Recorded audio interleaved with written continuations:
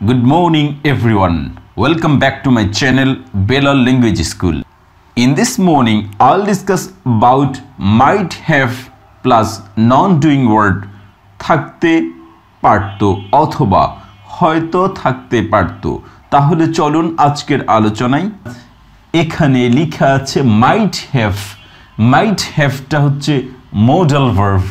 তারপর এর আগের ক্লাসে আমরা verb দিয়ে পড়েছি। আজকে might have এর পর নন ডুইং ওয়ার্ড অর্থাৎ নন ভার্ব বা নাউন অথবা অ্যাডজেক্টিভ বসিয়ে সেন্টেন্সটি তৈরি করব আর অর্থ হবে হয়তো থাকতে পারতো। তাহলে কতগুলো ভার্ব দিয়ে এই মডেল ভার্বটি পড়ে নিচ্ছি। I might have a garden, আমার একটি বাগান থাকতে পারতো।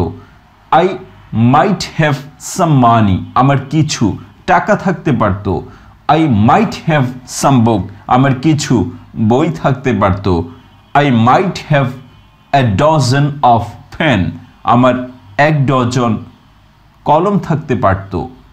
এভাবে মডাল ভার্ব might have কোনো কিছু থাকা অতীতকালীন এবিলিটি বোঝাচ্ছে, কিন্তু থাকেনি বা আপনার ছিল না, থাকতে পারতো। তাহলে কতগুলো ভার্ব দিয়ে এই মডেল ভার্বটি পড়ে নিয়েছি। এবার 10টি সাবজেক্ট দিয়ে এই মডেল ভার্বটি পড়ে নিচ্ছি। I might have a garden, আমার একটি বাগান থাকতে পারতো। We might have a garden, আমাদের একটি বাগান থাকতে পারতো। You might have a garden, তোমার একটি বাগান থাকতে পারতো।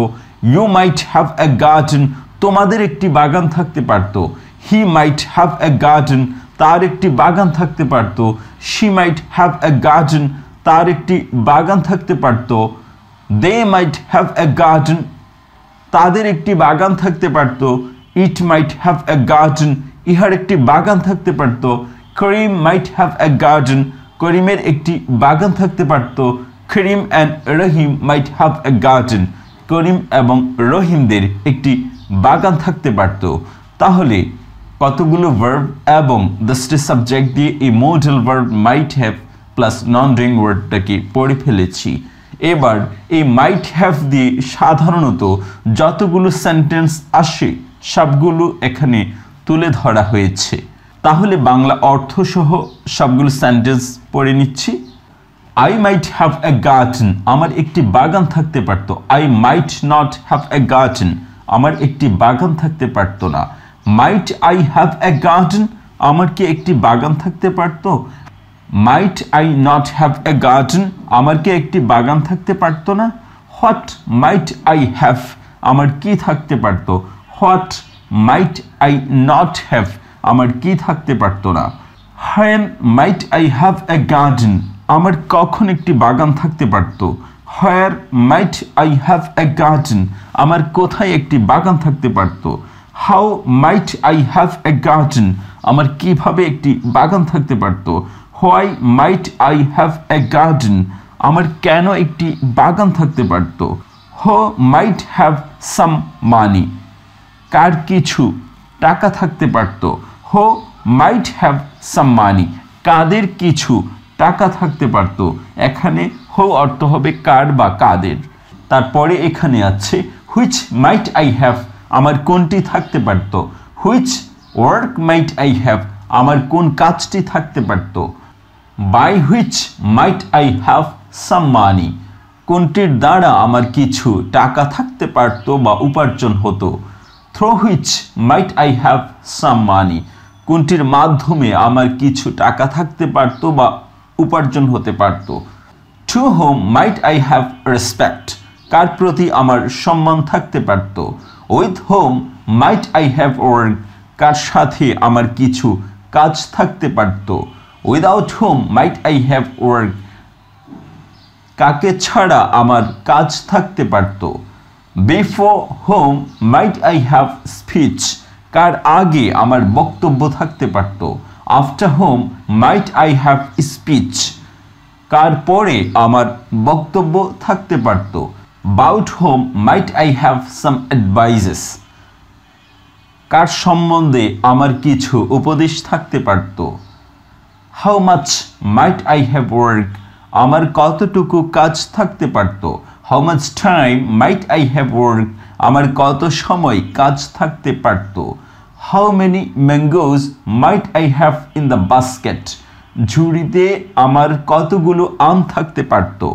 How long might I have journey? আমার কত দূর পর্যন্ত ভ্রমণ থাকতে পারতো।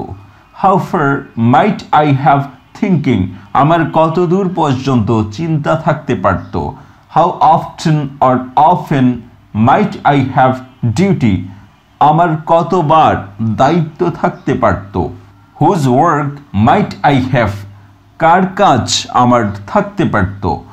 What for অথবা for what might I have work? কিসের জন্য আমার কাজ থাকতে পারতো। From which might I have invitation? কোনটি হতে আমার দাওয়াত বা নিমন্ত্রণ থাকতে পারতো। From where might I have email? কোথা হতে আমার ইমেইল থাকতে পারতো। What type of book might I have in the library? কোন ধরনের বই আমার লাইব্রেরিতে থাকতে পারতো। What sort of lecture might I have during class?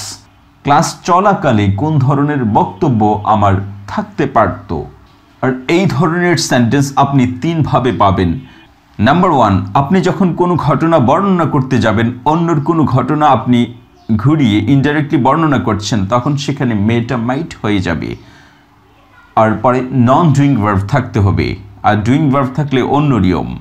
অথবা আপনি কন্ডিশনাল সেন্টেন্সে এই সেন্টেন্সটি আরেকটি খণ্ড অংশ হিসেবে পাবেন, অথবা আপনি একা একাও বা সেপারেটলিও এই সেন্টেন্সটা বিভিন্ন জায়গায় ব্যবহার করতে পারবেন। Thank you for watching this video. If you enjoyed this video, please subscribe this channel and keep learning with this channel. Have a nice day. Bye bye.